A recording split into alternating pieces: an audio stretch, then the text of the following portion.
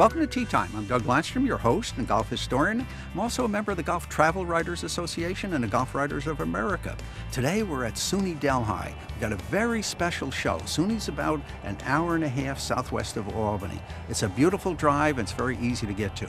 Instead of one feature today, we're going to have 5 features. Delhi has a great golf course and they have 4 academic golf programs. You can learn how to be a golf pro here, a great occupation. You can also learn how to be a club manager, and they have 2 turf programs, so you could become a club superintendent.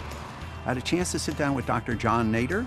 He's the provost, and he's going to give us an overview of SUNY Delhi. SUNY Delhi is one of the ascendant campuses in the university system presently. We have more and more good things going on every year here with a growing number of academic programs. Delhi, within the past dozen years, has grown from about 1,800 to over 3,000 students, and we offer very high quality, nationally recognized programs at both the associate and baccalaureate levels. Give us an outline of some of your facilities. SUNY Delhi has exemplary facilities. Behind me you can see the new Farrell Student and Community Center, which was a $20 million renovation completed about 2 years ago. It is the hub of the campus and houses a Barnes & Noble bookstore, dining facilities, recreation and artistic facilities. On the other side of me is the Resnick Library, which has gone through continuous upgrades over the past several years.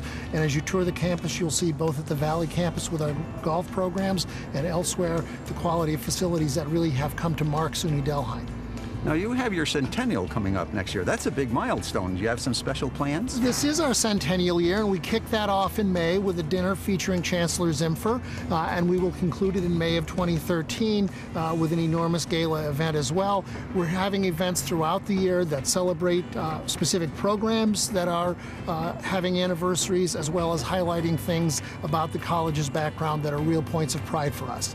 And now you have academic golf programs here. Tell us how that fits in the mission of the university. SUNY Delhi is really focused on experiential learning. A huge number of our students participate in 4-credit and even 4-pay internships, and our range of golf programs is probably premier among those. Our students visit some of the most prestigious courses in the country during the course of the academic year or during the summer. We have an 18-hole facility. We have a turf center.